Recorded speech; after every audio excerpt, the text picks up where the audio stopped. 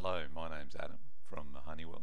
Today I'm going to show you how to install an Intermec or a Honeywell printer over USB with a Zebra printer driver.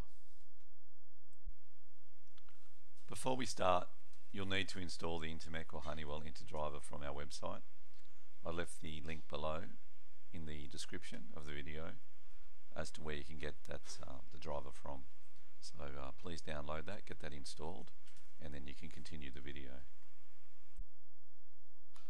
Now that you've installed the Interdriver, I can show you what you need to do. So first of all, you're going to click the Start button, go to All Programs, go to the Honeywell Program Group, find the Interdriver folder, then launch the Interdriver wizard. You'll have this dialog will pop up. You want to select to install printer drivers and press Next, and we're going to add a USB printer.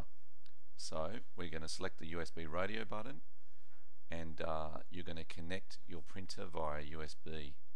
So just a warning, avoid plugging your Intermec or Honeywell printer in before this stage.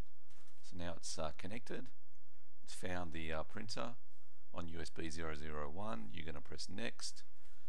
You're going to name the printer something meaningful. So I've just write in here that it's the Intermec PC43T via USB. Pressing Next, and again you want to note that port, that it's on port USB 001. That's very important that you note down that port number. You press Next. It's going to install the printer driver and tell you that it's completed successfully. You'll just press Next.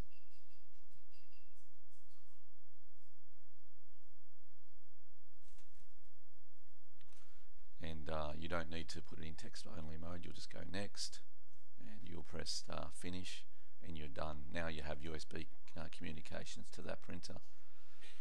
So the next thing you want to do is you want to install a Zebra printer driver, which will be directed to the USB port which we just installed. So there's our Intermec printer. So we're going to add a new printer. We're adding a local printer, and we're going to pick that port number, which was USB 001. So in your installation you'll need to note down what port you had. You're going to select your Zebra Designer printer, select the right printer. In this case you need to make sure that you're selecting the ZPL printer. You're going to give it a name, your Zebra Z Designer ZM400 via USB PC43T printer. Press Next. You're not going to share the printer, just press Next, and then you press Finish. And now you'll see on that Intermec PC43T there's two drivers which are associated. There's a Zebra driver, and there's also the Intermec driver as well. So on the Zebra Designer driver, you want to make sure that you've got the right print mode selected. In this case I want it to be thermal direct because I've got thermal paper, no ribbon.